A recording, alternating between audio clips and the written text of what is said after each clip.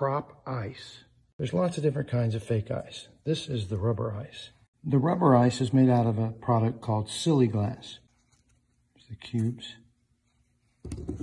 Rubber or silicone ice is my favorite because it floats.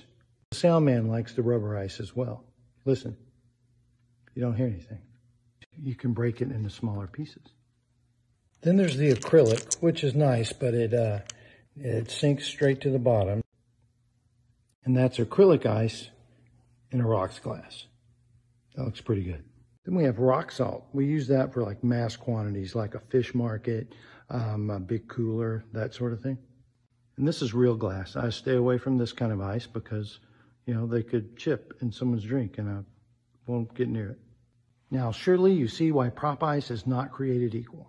I mean, I see why.